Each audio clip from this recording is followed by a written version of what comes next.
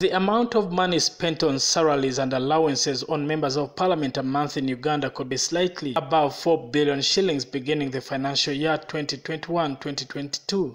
And this is because of the numbers of parliamentarians scheduled to be in the Parliament of Uganda for the term 2021-2026. Statistics show that the Ugandan Parliament could have over 520 members of parliament who monthly would part away with over 20 million shillings monthly, meaning an ordinary Ugandan will have to pay such allowances for these politicians. Exclusively speaking to the Nakawa East Member of Parliament-elect Ronald Nsubuga Balimwezo, one of the issues on his menu while in Parliament is to ensure that these numbers of parliamentarians is reduced with an aim of saving money that could be used in other useful things such as constructing of roads, schools, among others. He says further Ugandans need more of service delivery other than more representation in a house that barely discusses constructive issues. The way Uganda is, we spend quite a lot of money on the welfare of MPs. And what our people need is service delivery.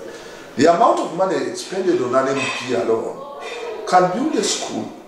And what our people need are schools, hospitals with medicine. And this money that we shall save from the reduction of MPs can construct those schools. So that's what I'm seeing. Can't we basically have Nakawa with one MP? Can't we degazette one of the constituency and make it one? Balimwezo also clarifies how the parliament passed certain laws that indeed could be serving the same issues, and such laws like the rental tax that goes to URA and local government rental taxes that are exorbitant, saying that these laws should be harmonized so as people don't feel the pinch while paying these taxes. The Local Government Rating Act that brings in effect property tax, a tax that is charged from a house, on a house. And we also have another tax, the rental tax that goes to URA. These are two taxes from one single house. So it's important to harmonize these taxes so that people don't feel stretched. And as a member of parliament, I'm going to make sure that we streamline, we harmonize those two taxes so that people don't feel the pinch. That's my role. And I've had many people in the community trying to fight the two taxes.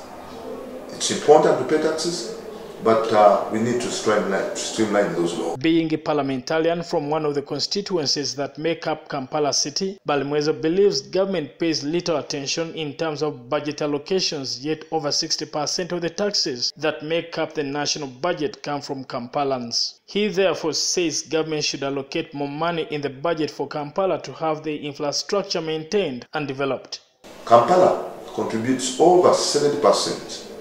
In fact, over 65% to the national GDP, but only receives back less than 3%, which money is not enough to make the city the way it should look. And as a leader, I think I need to see Kampala look like a city, like the face of Uganda. And as such, I'm going to make sure that we do better appropriation so that Kampala can get better road infrastructure, better hospitals, better schools. Kampala City has 10 members of parliament with only 8 as new entrants in the coming parliament. Brian Senkumba, Channel 44 Prime News.